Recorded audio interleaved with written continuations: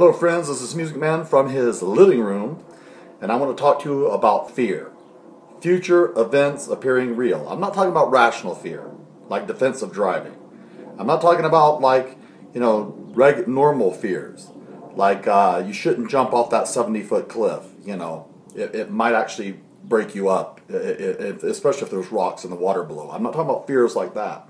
I'm talking about, as I saw TV and how they're trying to scare you and frighten you and manipulate you into making certain actions. And I've seen this happen a million times. And I've actually fallen for it at car dealerships. So let's talk about it. Fear, and how it is not emotion to be trusted.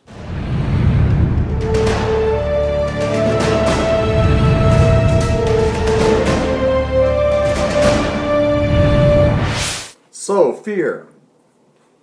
I was watching cable TV in the hotel room as we were out of town, and you want to watch that video on TV and also on politics. Oh man, they love to ramp up the fear. And it reminds me of times when they've ramped up the fear on me. Does this one sound familiar? You go to look at a car, someone's selling a car, and you walk up to it and you're looking at the car, and while you're sitting there looking at the car and you get in it and you want to test drive it and listen to the motor, they'll say things like this. Someone was just here looking at this just the other day, and they said they were going to call me. Stuff like that. What are they playing on? They're playing on irrational fear. I'm going to lose it. I'm going to lose it. Now, anymore, I walk up and someone says, here, I have a Pinto, and I want nothing less. I'm $3,000 firm on this Pinto. And if you want this Pinto, you're going to pay me $3,000. This is what I do. Bye. Walk away. Fear, scare tactics. Dealerships do this. They come out and they love to play this on you. Oh, there's only one in this color. And if you don't buy it, there was a lady in here just 2 hours ago, and they're looking to buy the car. And so what happens? You're thinking, oh my goodness, what are they playing on? They're playing on irrational fear. There was no lady. They made it up. There's a lady looking at the car. So why do they do that? Well, television ramps this up too, and I've told you about that. For a limited time only. If you don't get it now, you never will. How many times have they done that with the Star Wars movies? How many times have they had a Disney movie coming out of the vault? If you don't get Snow White right now on DVD, you'll never have a chance to get it again. Then, 2 years later, Snow White now, the Ultimate Platinum Diamond Edition on Blu-ray, and if you don't get it right now, you don't have a chance. Laserview, the last time, we really mean it. It's like always going out of sales kind of thing. Fear, they ramp it up. And fear is future events appearing real. You should never buy a car. It could end up being a fright pig, if you know what a fright pig is. Based on fear. Oh no, you got to pay for it right now. You can't take it to a mechanic.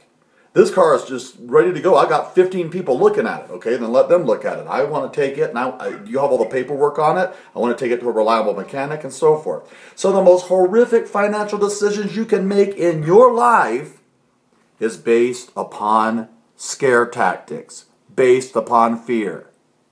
Okay? I want to do another video here in a moment about going into the bank yesterday.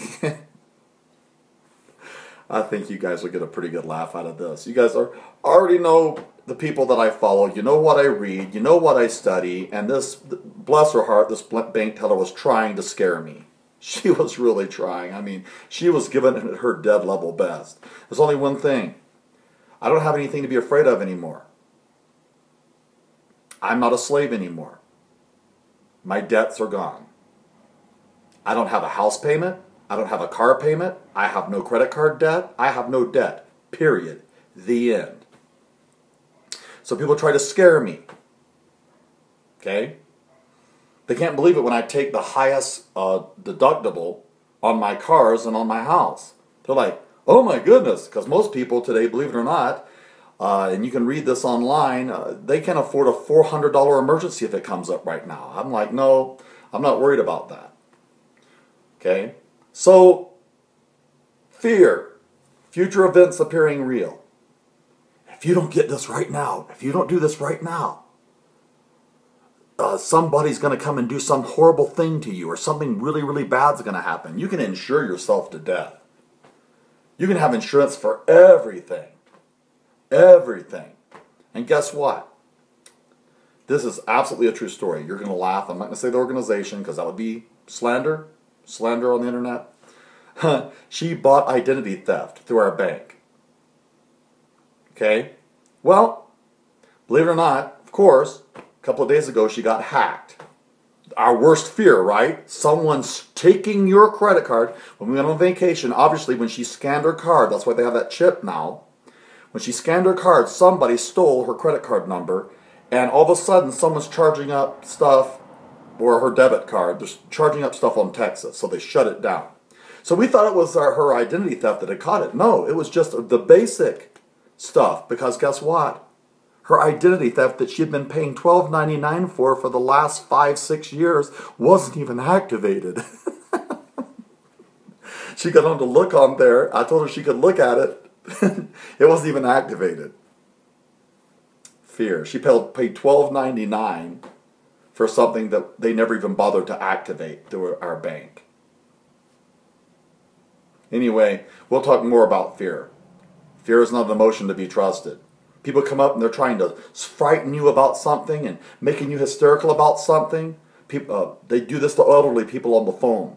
The phone scams, that's how they fall for it. You know, and there's multiple ways.